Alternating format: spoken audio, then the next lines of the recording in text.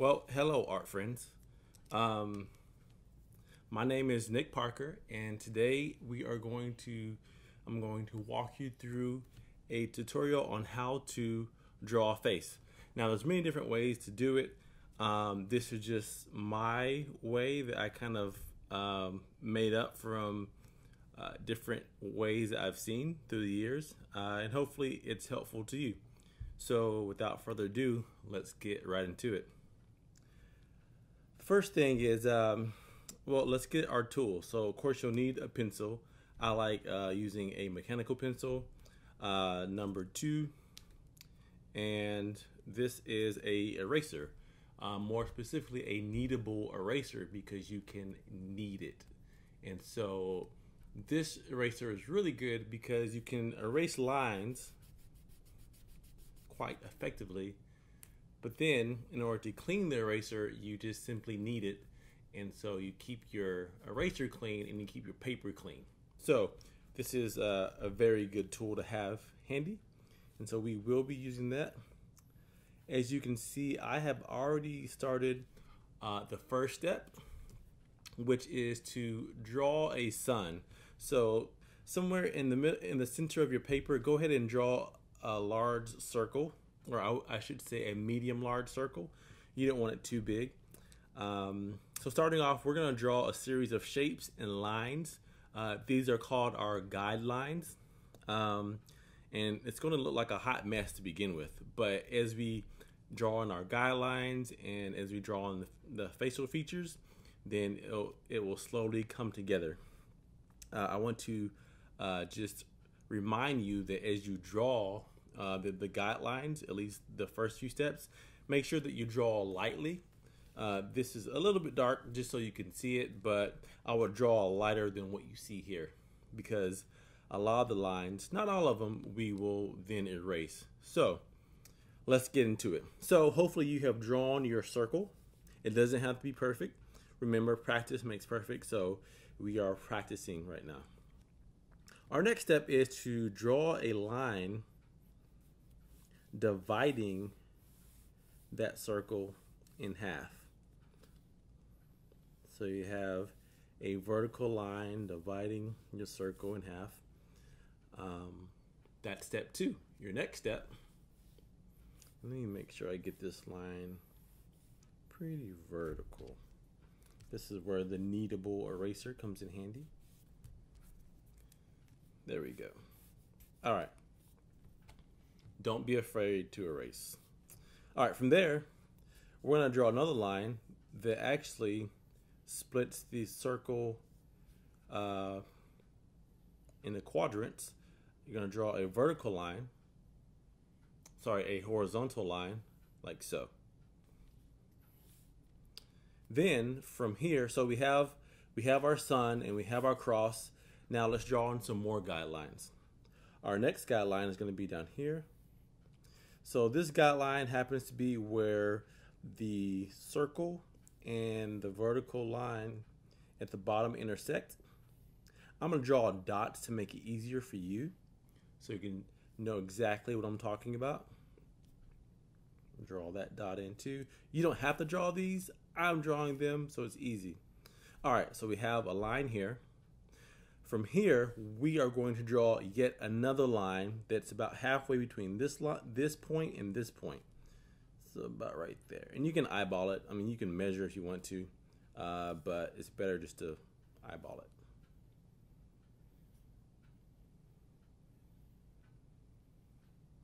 All right, and notice how I'm bringing these lines past the circle. So they're kind of going out wider than what they need to be. Which is good. You want to do that.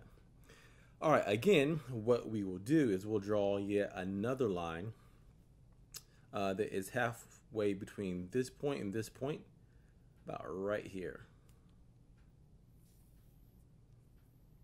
And again, you should be drawing lightly, not too dark. I'm drawing dark so you can see again, but just, there we go. All right, so from here, you're probably wondering why I drew this bottom line a little bit further than this top line going past the circle. Well, this is where our chin line is going to be. And so I'm going to place mine right here. Depending on how wide you place this line, or how narrow, or whether you put it here or up here, that affects what kind of face and what kind of feature and what kind of age this person's gonna look. So I'm just making mine roughly. So from here to here is about the same length. And so you can do that or you cannot do that. Just make that chin line and just realize that that's going to be where the face, where the head actually ends.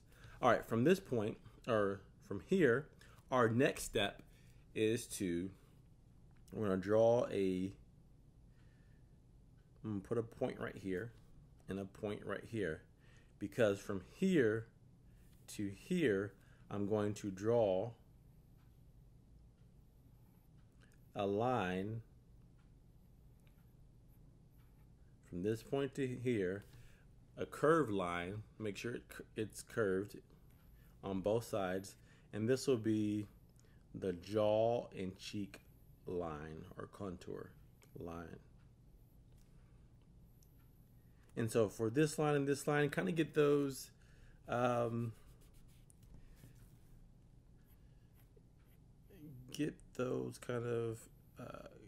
get that curve going about, I guess, make them the same as much as you can. Make them mirror, is what I'm trying to say. It doesn't have to be exact, but just do the best you can. All right, so from here, we pretty much have the basics for our face. Don't erase these lines yet. We're going to keep them. We will erase them.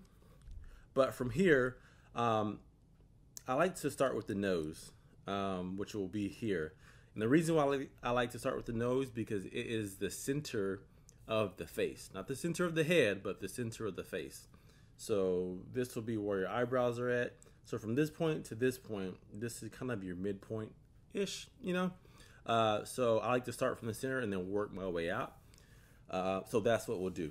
So we'll start with our first facial feature by drawing a circle. And this circle will represent the tip of the nose, the ball of the nose. All right. So from here, I'm going to draw two little ellipses, but they look more like, I guess they look more like watermelon seeds. And let me show you exactly what I'm doing so you know. It's probably hard to see from here, but I have prepared. So this is what I'm doing. I'm drawing a nose. So I'm drawing the ball first, then I'm drawing the opening of the nostrils. And these to me look like watermelon seeds. So we're just gonna call them the watermelon seeds. And then you're gonna draw two C's facing each other for the outline of the nostril.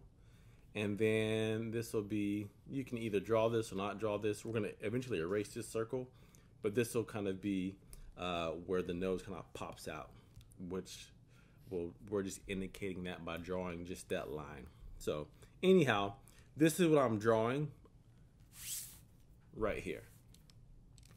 It just might be hard to see. So I'll go ahead and draw that in. All right, so from this point, I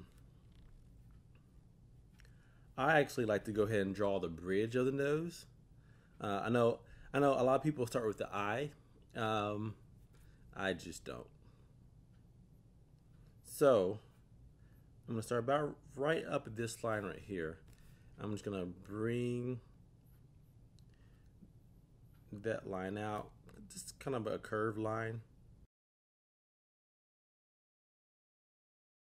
and that'll be the bridge of the nose. We can curve it a little bit up at the top for when it goes into the brow. From here, now let's work on the eye. Everyone likes working on the eye. So the eye, we'll keep it simple. It will be basically an almond shape. And the eye will occupy this space. You can kind of get it in the center of this line, but just kind of eyeball it. No pun intended.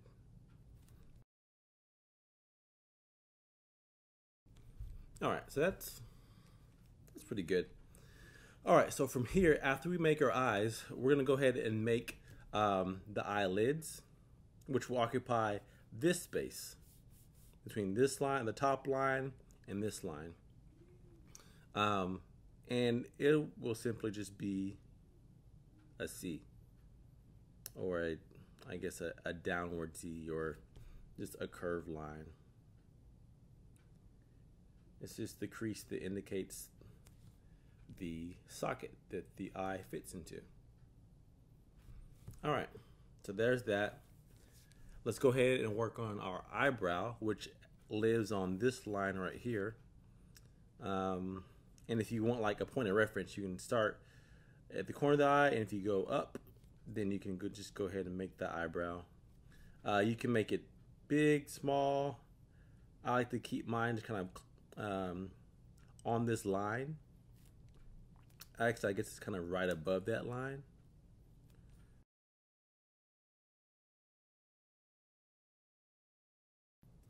All right, so at this at this stage, you can pick and try to do details. Don't do that yet. I have an urge to do that, to correct a few things, but let's go ahead and just lay down some groundwork first, and then we'll go back and we'll make things better. All right, so from here, let's go ahead and do the iris, the pupil.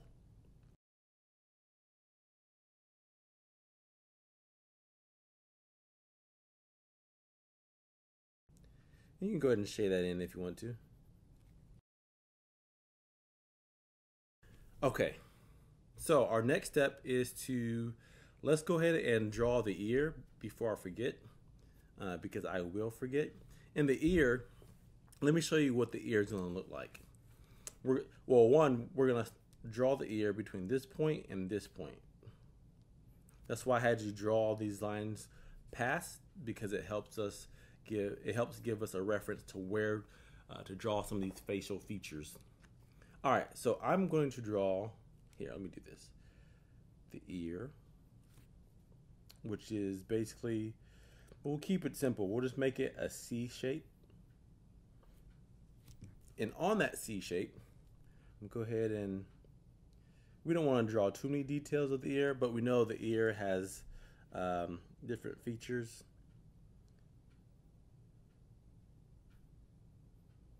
All right, so that's about as much detail as I'm going to put into the ear. Let me show you what I just did. All right, so basically I drew the C, and I came back and drew this part, which is the front of the ear, front top, and then it winds, it curves back, and then I just drew this Y shape to kind of represent the earlobe, and then how it comes back up. You can do it more complicated than this, but for what we're working on, this is great. This is above and beyond.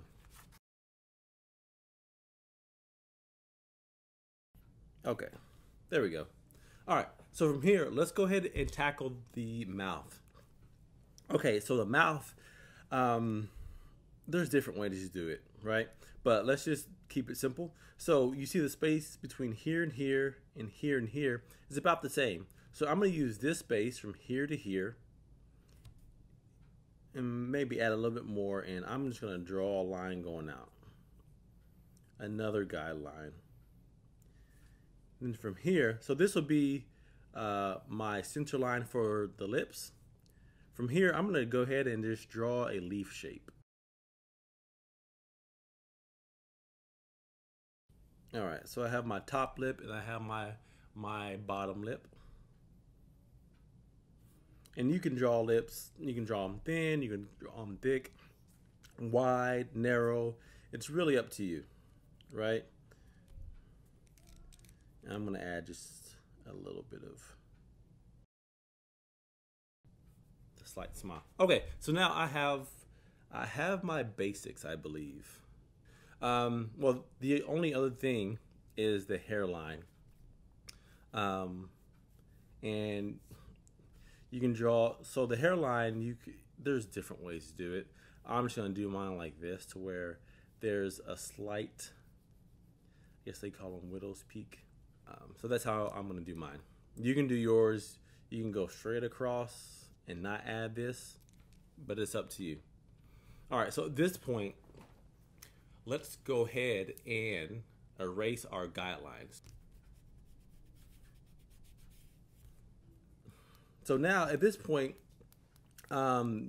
it's really up to you what you want to do. I'm just going to draw in some facial features and do some shading. And so here we go.